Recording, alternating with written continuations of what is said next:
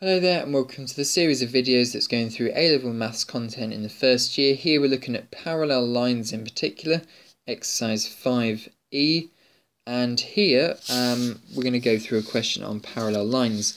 So just a little reminder about parallel lines, maybe you've seen this before. If two lines are parallel, such as these two lines here, then in the equation of those lines the gradient must be equal to x plus 2, this might be. So the 3 and the 2 just correspond to where they meet on the y-axis, so they can be different if the lines are parallel. However, it must go up at the same rate or go down at the same rate, and the indication of that happening is that the gradient is equal.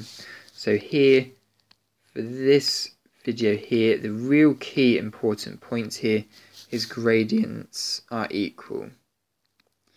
Okay, so we're going to use this fact inside a question here.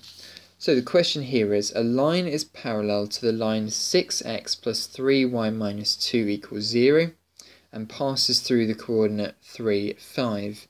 Find the equation of the line. So what we need to do first is probably rearrange this formula here so that we know what the gradient of this line is going to be. So take the equation of your line and rearrange it into y equals mx plus c so we can really clearly see what the gradient is. Add the 2 and take away the 6x, divide through by the 3, and you get 2/3 minus 2x. Now I've written it the other way round here. The gradient here is always the value in front of x, so the gradient here is negative 2. So what I've got here now is a question where I've got a gradient of minus 2 and it intersects a certain point. And in the previous video we saw how to deal with questions like that. What we now need to do is just plug these values into y equals mx plus c. X is the value 3, y is the value 5, m is the gradient minus 2 because the gradients are going to be equal if the two lines are parallel. So we then plug in the values, work out what the value c needs to be, and then rewrite out your equation again with that value of c. So y here is going to equal minus 2 plus 11x. Okay, so key point for this video, gradient is equal if your two lines are parallel. You don't know what the y-intercept is, so you have to do a little bit of calculation to work that one out.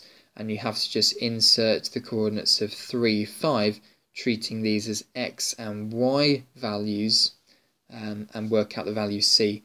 And the final answer always is to rewrite out your answer with a y equals mx plus c form.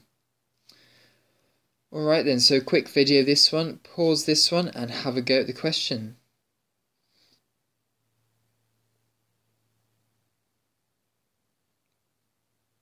Okay, hopefully that didn't take you too long, maybe even the time of me pausing there. So, we have the equation of y equals 5x plus 8.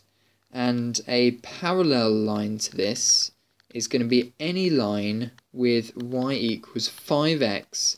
We can have plus anything at the end there, as long as it has the 5x as its gradient.